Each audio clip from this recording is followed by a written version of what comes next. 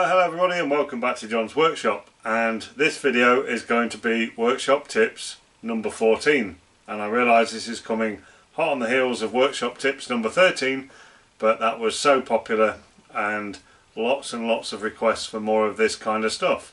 So this video is titled workshop tips number 14, and we're going to dig into more on the DRO, and we're going to look specifically at the PCD function on a DRO.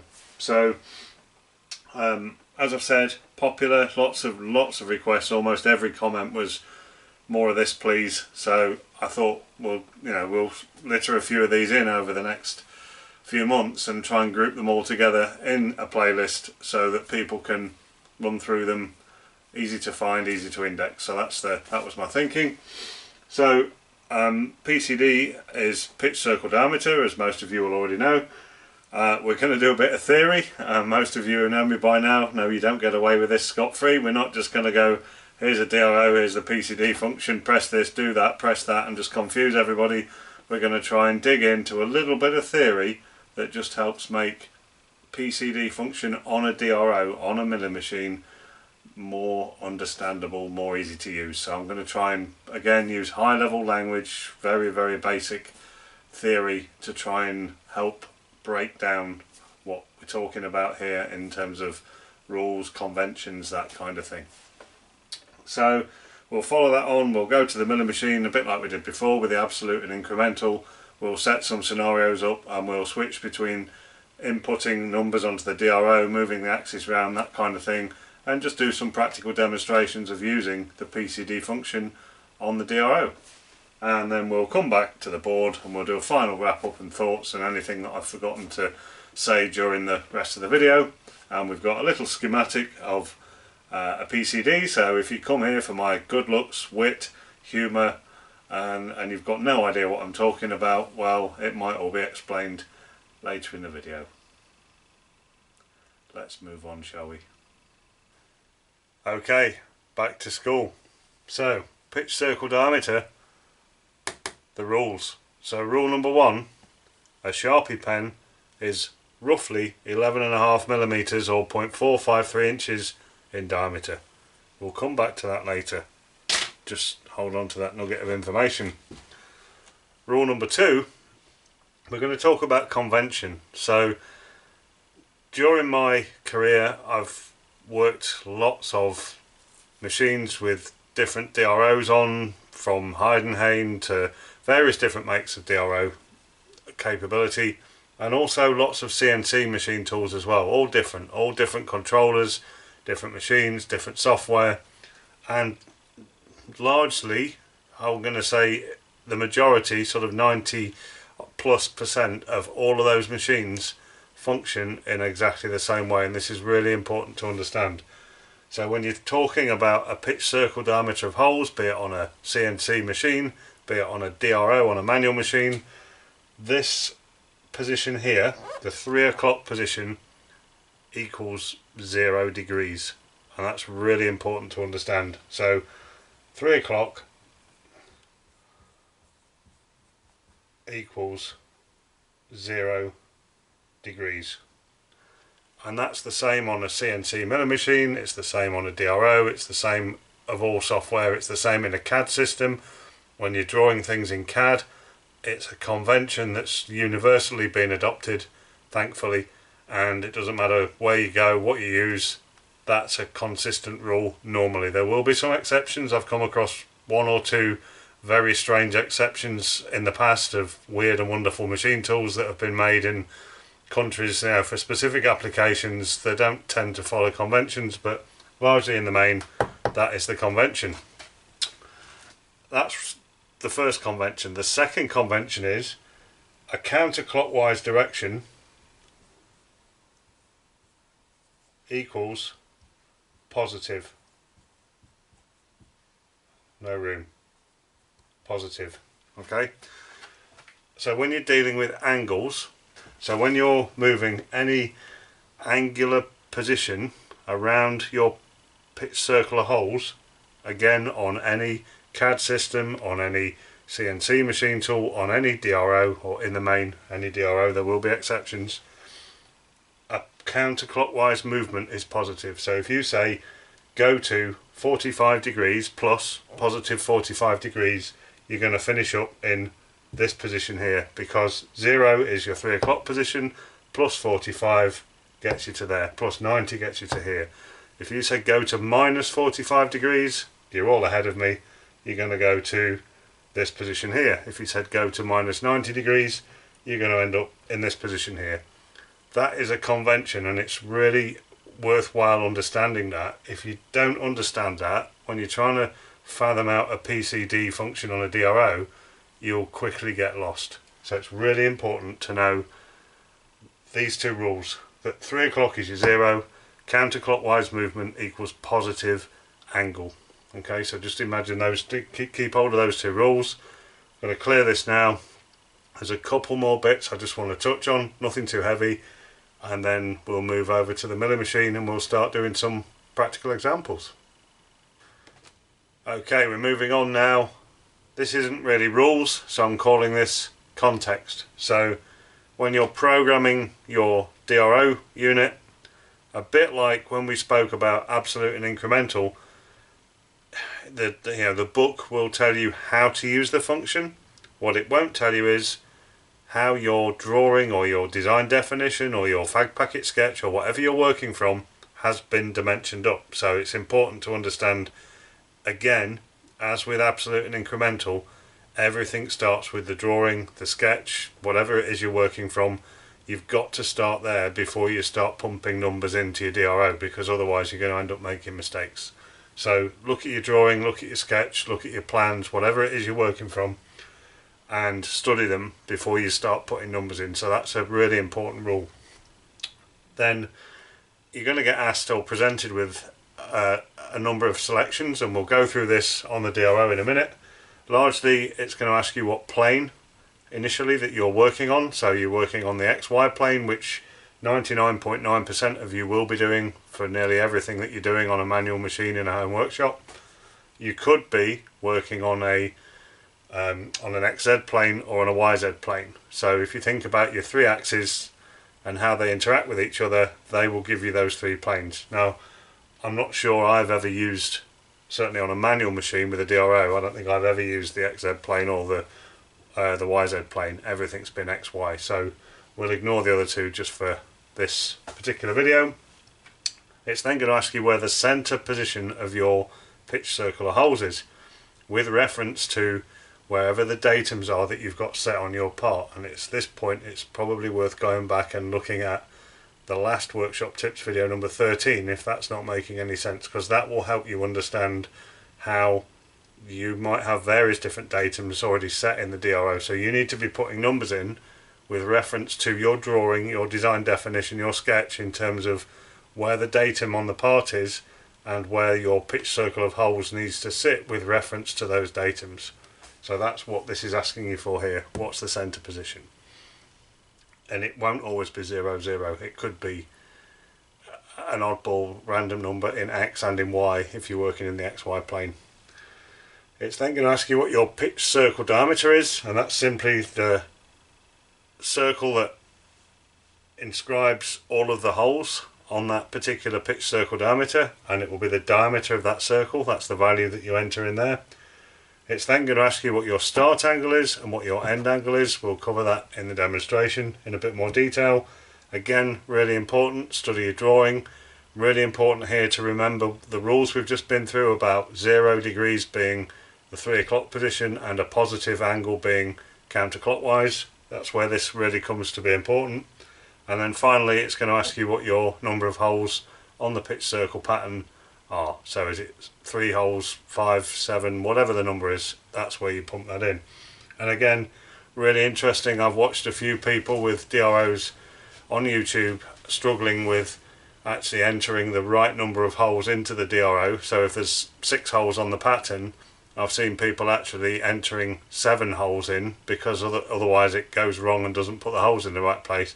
That's because this start angle and end angle have been entered incorrectly, and also probably unaware of 0 being that 3 o'clock position and positive being counterclockwise. So these are the basic rules that allow you to put in the actual numbers straight off your drawing, straight off your design. Now, a bit of a disclaimer, this is my DRO. I've taken the exact sequence out of my DRO, so you'll see that in a minute. Yours might be different, but the questions will largely be the same. To produce a pattern of holes on a pitch circle, you need to understand all these variables. So it will be presenting you with questions very similar to this, maybe not in this order, maybe with a slightly different description. So, but we'll cover that when we get onto the machine. Okay, the final thing worth talking about here is oddball holes. So what do I mean by oddball holes? Well, hopefully the diagram's given it away. So again, PCD function is very, very useful when you've got regularly spaced holes on a pitch circle. That's how it's geared up to do its maths.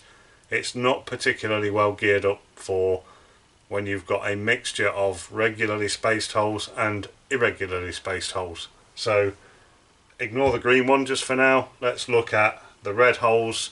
So we've got there 1, 2, 3, 4, 5, 6, 7. Hang on. Let's start at 0 after I've just preached it, shall we? 1, 2, 3, 4, 5, 6, 7, 8. We've got 8 holes equally spaced at 45 degrees as a pattern. They're the red ones.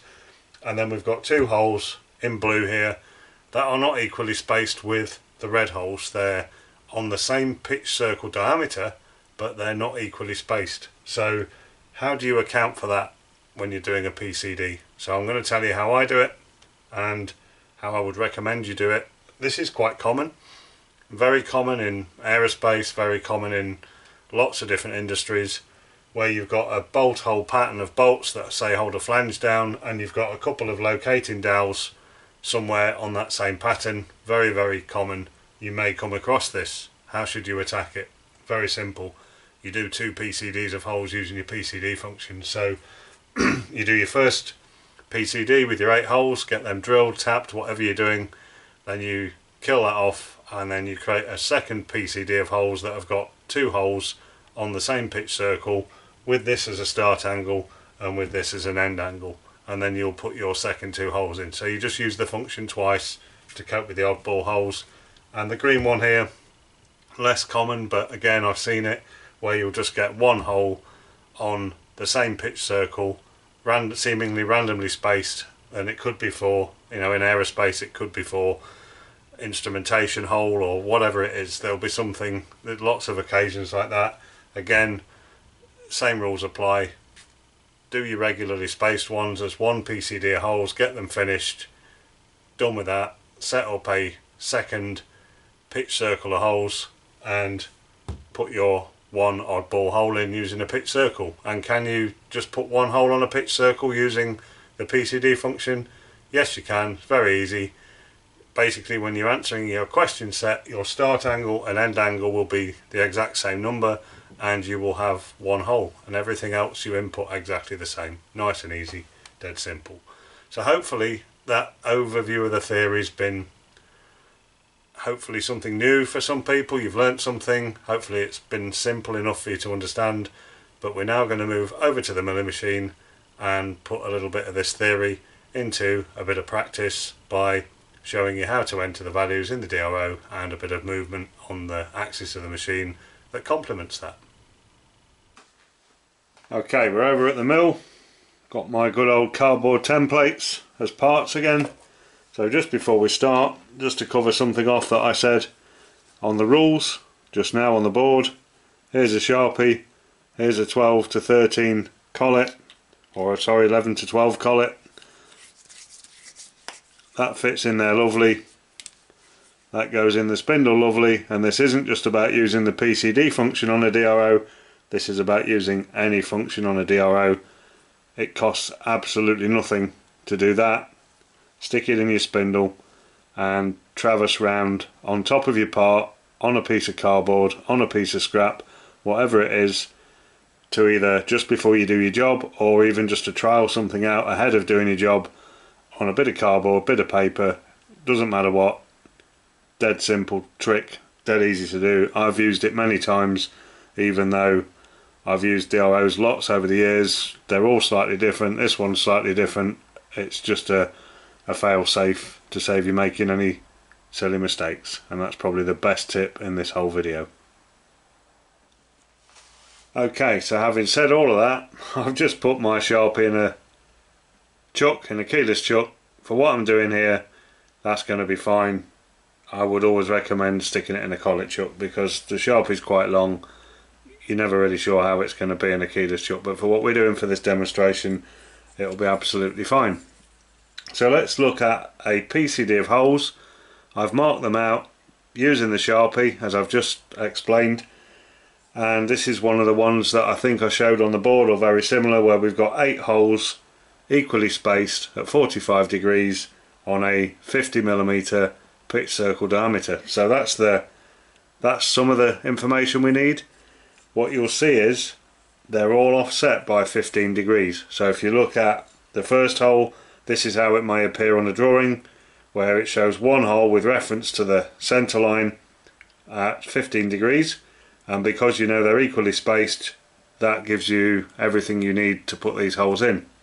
What it does mean is, as I said on the board, and I've written it again on here, 3 o'clock position is your 0 and counterclockwise equals positive in terms of your angle as you go round.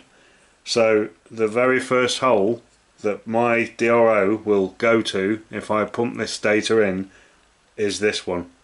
Now let's say I'd got one hole on a PCD, which is very unusual it would be described like that, but let's assume we've got one hole to put in, not 8, and it's at 359 degrees from this 0 point. The first hole going counterclockwise, going positive all the way round, that the DRO is going to get to is the hole at 359 degrees. So hopefully that's helping you understand about the start angles and end angles.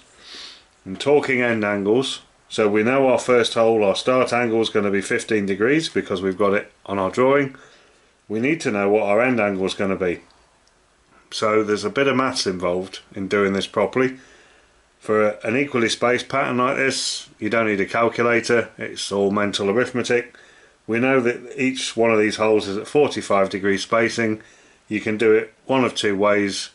You can either go counterclockwise and say, well, we know that's 90 degrees, we know that's 180, we know this is 270, plus 15 is 285, plus 45 gets us to 330 degrees. So our end angle would be 330, or you could come back the other way and say, again, you know, the spacing between our first hole and our last hole is 45 degrees. We know 15 degrees of that because it says so on the drawing. So 45 minus 15 equals 30. And if you take 30 degrees away from 360, you will end up with 330. So you can go either way round to get to your end angle effectively. Mental arithmetic, dead easy with an equally spaced pattern of holes. That's not always the case. Sometimes you may need to get the calculator out to find out where this end hole is. Typically if you've got 37 holes or something and with a skewed offset to start with, it's not always dead simple to work it out in your head, so calculator is the easy way of doing it. So our start angle will be 15 degrees, our end angle will be 330 degrees. So we're going to move to the DRO now. You've seen the pattern. I'm going to key in the numbers that get us to putting this pattern in. Okay, so we're at our DRO, and there's a few things that are really important with these, especially with these Simpo Chinese import DROs. They work slightly differently to more expensive DROs. So something that's really important with this, and we'll cover it as we go through, is where your spindle is with reference to your hole center or your PCD center point, and I'll cover that in a moment, so we'll come back to that. But what's also important is you make sure you're in absolute for a start, not in incremental. You can do it in incremental, but I would always recommend making sure you're in absolute. So we're going to key the numbers in that we need for that PCD of holes that we've just seen on the part in the vise. So we're going to press our PCD circle function, hole circle pattern function here, and it's now asking me to choose what plane I want, as we said on the board. So it's currently set to the XZ plane. I've done that deliberately. We've got the YZ plane, or we've got the XY plane. Now that's the one that we want, so I'm just using the up and down arrow keys. Might be different on your DRO, but you need to find out how to get through till you get to the XY plane. I'm now going to press enter. Now this is the important bit. It's asking me where my center position of the circle pattern is. So 9 times out of 10 you'll be working on 0, 0, X0 and Y0. What's really important with these import DROs is that your spindle is actually wound to that 0, 0 position. If it's not, you'll get yourselves in all types of bother. So you need to wind your spindle to the center of your hole pattern and then make sure that you've got 0, 0 set on your DRO. It's now asking me for the diameter of my PCD, so my pitch circle diameter. So we said it was 50 millimeters, so we'll enter 50 into there. It's now asking me what my start angle needs to be. I don't have to key it in, it's already set to 15 degrees as it was marked on the cardboard. So we'll now move to our end angle, and as we just calculated, we know this needs to read 330 degrees, so we'll put that in, 330. And it's now asking me how many holes are in the pattern. Obviously there were 8 holes equally spaced, so we're going to put 8 in there. And it's now saying traverse to hole number 1, and it's showing me how far I need to move in the x-axis and the y-axis to get me over my first hole position. So we'll move back to the mill now. Okay, so as I've just said, my spindle is right over my 0, 0 position of this particular pattern of holes. I'm now going to move to that hole number 1 position, so I need to move to plus 24 something in X, and you're basically winding down until your DRO reads 0. And I'm now going to move the y-axis plus 6.4 millimeters. I'll show you that on the DRO. Okay, so you can see we've moved to our X0 position. We're now going to move our Y, and we're just going to basically wind the axis until we read 0 on the Y, and we're then 0, 0 on our hole 1 position, like that.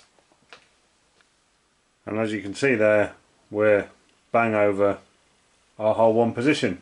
So once we've drilled, reamed, drilled and tapped, whatever it is in that position, we're just going to then use a down arrow on the DRO. So I'm saying use the down arrow. It might be slightly different on your DRO, but certainly for mine, that's how we move from hole number 1 to hole number 2. And you'll see that change. And now again, I've just got my deltas in both X and Y, and I need to wind both of those until they both read 0, 0. And then I machine my second hole, and once I've done that, I then machine my third hole, and you can see these are adding up and changing because I've not moved my axis in between, so they're still relative. So what I'm going to do now is move all the way to hole number 8, because this is the one that people I've seen struggle with. They'll program 9 holes in the pattern rather than 8 holes because the end position hasn't been set up correctly. So I've now moved to hole number 8 in the pattern, and this is my 2 deltas. So I'm just going to move those while you're still focused in on the DRO. So we'll move this delta to 0 on y-axis, near enough, and then we'll move the x-axis till we read 0, near enough, and I'll just spin you back round, and there we are, sitting right over our final hole in the pattern. So I've just pumped in the numbers into the DRO exactly as they would have been written on a drawing. So 15 degrees to our first hole, 330 degrees being our end angle, 8 being the number of holes in the pattern, and 50 millimeters being the PCD, which I don't need to show you this because you know it'll be right, but that is between holes there across the diameter, that is 50 millimeters. So that is all working correctly. So again, The vital important bits that you need to understand is everything starts at this 0 line, counterclockwise equals positive, and your end angle needs to represent wherever this last hole is with respect to your 360 degrees starting at this 0 point going in a counterclockwise direction.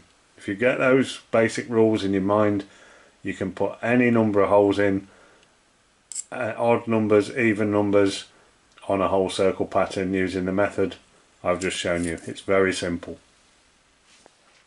Okay, just for you, I've done a bit of research, well, playing around, not research, and what I've just spoken about. So let's assume this is a rectangular component and this bottom corner here is my 0, 0 corner, but my PCD of holes is over here where we've got it drawn. So I've touched on the side, I've touched on the front, and I've gone 0, 0 on my DRO in this position right here on the corner because I've got other features that I need to put in with respect to this datum corner. There could be holes around the outside, there could be pockets, slots, who knows. And in the middle of my part, or somewhere on my part, I've got this whole circle pattern. And what I've done here is this is very crude. I've just measured with a rule 72 millimeters from the end of the cardboard to the center line in X and 55 millimeters up in Y. So 72 in X, 55 in Y. I'll just spin you back round to the DRO. Okay, we're back at the DRO. We're still in absolute. We've gone X0, Y0 on that bottom left hand corner, as you've just seen. I'm now going to program in my PCD of holes, even though my spindle is still over that bottom left hand corner. This time I won't have to punch any numbers in because this will hold on to what we've got in already for the pattern. So plane is XY axis, happy with that. And because I've already been playing, the numbers are already in the DRO, it's remembered them, so I'm saying my center position is 72 millimeters positive in X and 55 millimeters positive in Y. So I've punched those two numbers in, and basically you use this X and this Y on my DRO to do this, not this one and this one. You have to use these programming X and Y, not the zeroing X and Y. Be different with different DROs, but this is how I've done it on mine. So I'm happy with those numbers. So 50 mil is my PCD as it was before, start angle of 15 degrees as before, end angle of 330 as before, and 8 holes equally spaced as before. So it's now going to calculate, and it's now saying move to hole number 1, and you'll see now the numbers are much bigger. I'll just traverse to that hole position.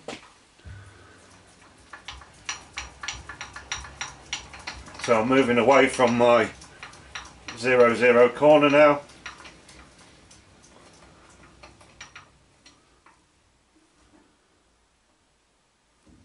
Near enough. Near enough. And no surprises, we're right over our first hole position, and from there on exactly the same as I've just shown you in the last demonstration to go round all of the holes in the PCD. So there's not really a lot more to show you with this PCD function than what I've already shown you. You know, it's just a case of changing the pitch circle diameter, changing the number of holes, changing the start angle, changing the end angle. Apart from that, and changing the datum point where you want to start, you're either starting from the 0, 0 of the hole pattern, or you're starting from the 0, 0 of the part and actually punching the numbers in like we've just demonstrated.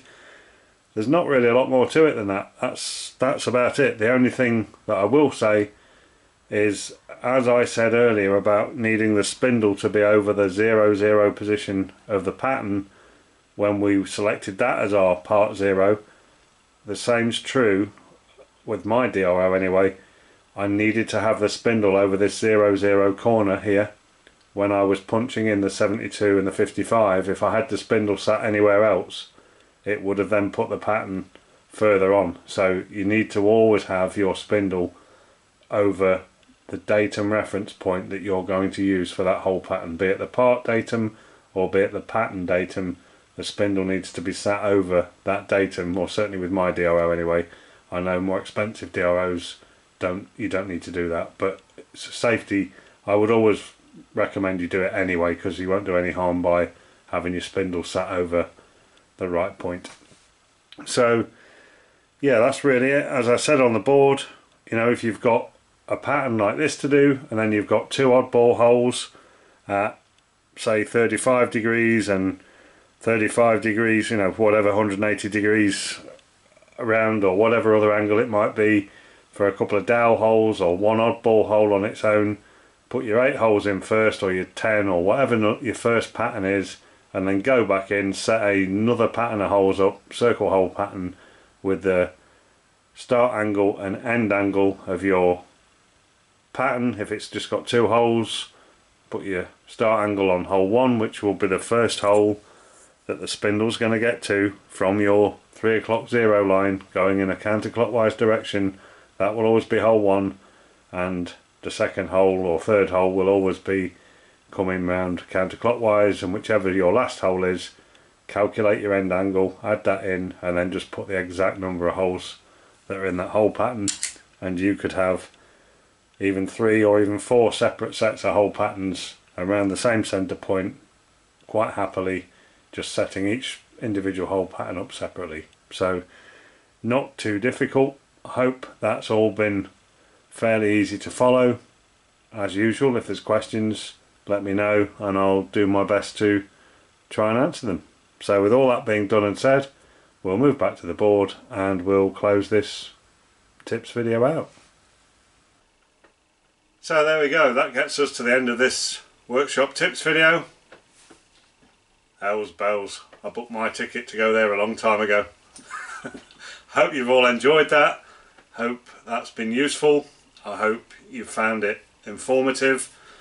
As I said, if there are questions, just level them in the comments, and either me or somebody else who's got equal experience of using these things will answer you, I'm quite sure.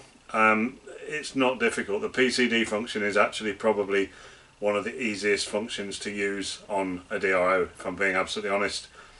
There's just those 2 or 3 basic rules. If you've got them, once you've got those in your mind, and I know I keep saying it and I'm not going to apologise for it, because hopefully it will stick, that your 3 o'clock position is always 0, and a counterclockwise movement away from that is a positive angle, and your start angle and end angle need to be respective of your first hole and your last hole in the pattern, and the number of holes that you put in needs to be the exact number of holes that you've got in your pattern. And it is that simple. Everything else will work from that point. So as I said, hope that's useful. Keep the questions coming in. If there are more of these types of DRO tips videos wanted, there are other functions on the DRO.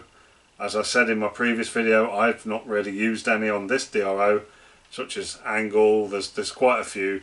I'm more than happy to do the background work, homework, figure out how it works on mine, and then do a tips video to show you how it works on this particular DRO.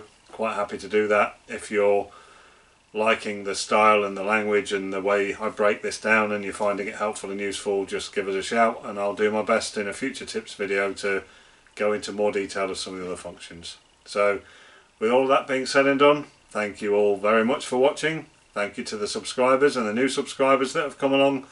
There has been a distinct lack of swarf being made in this workshop for the last few weeks, and I am acutely aware of that, as I'm sure many of you are, and I am going to try and work to address that in the very near future. So hopefully next week we'll be back in and around making some swarf and actually machining something. So thank you all very much, and we'll catch you all very soon on another video when we'll be making something else.